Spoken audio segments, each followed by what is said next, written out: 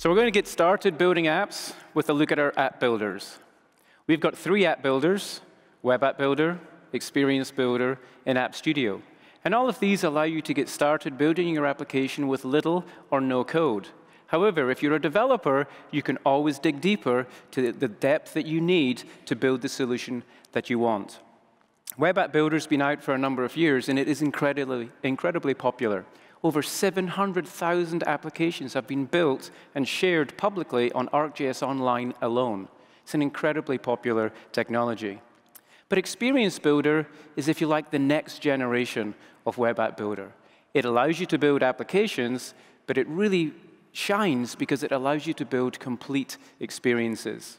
And for native application development, we've got App Studio. So let's take a look at Experience Builder. It's easy to get started using one of the templates. These templates are data-driven. They're extremely flexible. You can customize them for different experiences if you're on mobile devices or the desktop browsers. And it's modern. It's built with React and Redux. And of course, it's built using our latest JavaScript API. So to let us have a look at the new Experience Builder, I'd like to introduce Jin Shah from the team, and she's going to give us a demo. Thank you, Ewan. ArcGIS Experience Builder is built on version 4 of ArcGIS API for JavaScript. It empowers you to transform your data into compelling web experiences. Let's see how. We start with a template to quickly build apps with nice features, like an integrated 2D and 3D map. Then modify the layout and the look and feel of the app. At any point in the process, we can test the app through the live view, showing places to go in San Diego. Apps built with Experience Builder run on a variety of devices. We can even optimize the mobile experience. For example, here, I'm going to remove the toolbar using the pending button.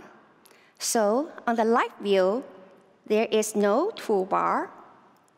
But on the desktop, the toolbar is available to us. Experience Builder is not only about building web apps, but also web experiences that include pages and other components, such as text, image, map, survey, and a dashboard. On the canvas, add a map showing earthquake information in the last 30 days in the area.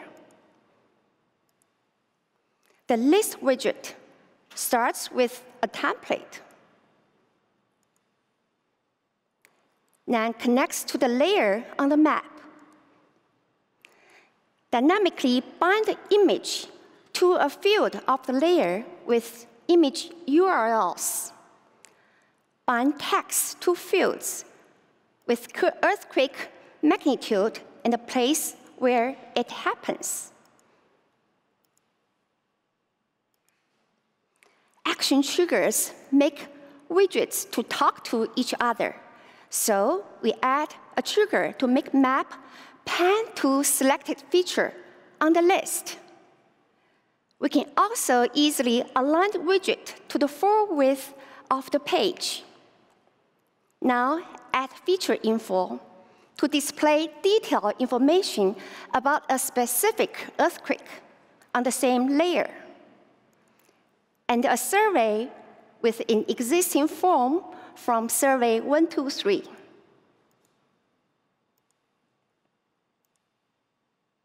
Lastly, we are going to add a menu to connect this page to the app we just built previously. Now back to the live view. When we click in earthquake on the map, its location on the map and the detailed information displayed interactively. Now we are ready to provide our feedback. If we spent a little more time, we could create a complete web experience like this one. Not only do we have maps, but also several other pages showing the areas of interest in the city. Switch to the mobile side.